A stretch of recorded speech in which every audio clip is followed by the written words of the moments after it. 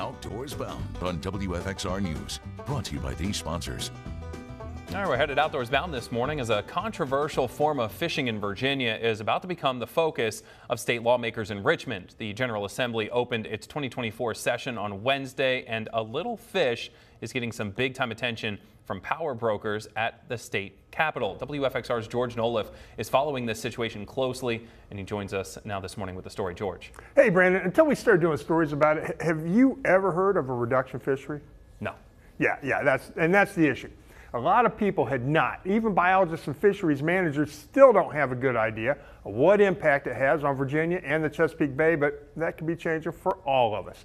How y'all doing there, folks? State lawmakers are about to take up a bill which would fund the Virginia Institute of Marine Sciences to study the impact of reduction fishing on Virginia's portion of the Chesapeake.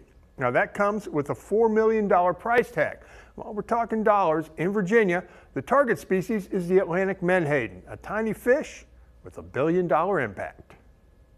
We need some research, and we also need to make sure we're proactive or conservation-minded in our management. That's Chris Moore, senior scientist with the Chesapeake Bay Foundation, and what he says is being echoed by other conservation groups that research needs to be done to figure out just what impact industrial fishing for Menhaden is having on the Chesapeake.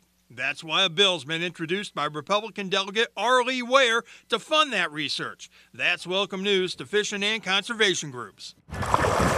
Every sport fish there is that's, bigger than your palm of your hand at one point or another is probably dependent, or a major part of their diet includes bunker Atlantic Menhaden. Virginia is the only Atlantic coast state that allows reduction fishing in estuaries like the Bay. Fleets of boats, spotter planes, technologies are all used to locate and net them. Then those Menhaden are reduced to fish meal or fish oil.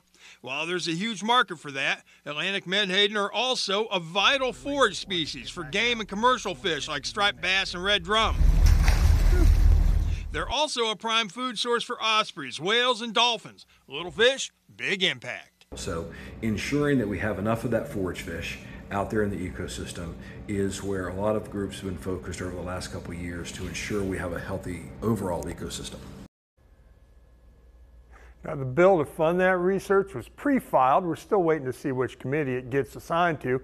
A measure to require the research was passed last year. This bill would provide the money for it. The study would take 3 years to complete.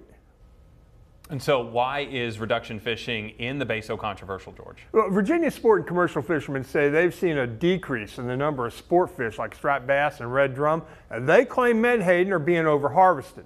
A recent study by William and Mary found young osprey chicks, there's a type of raptor, are starving in their nests because of a lack of food. They also feed heavily on Menhaden.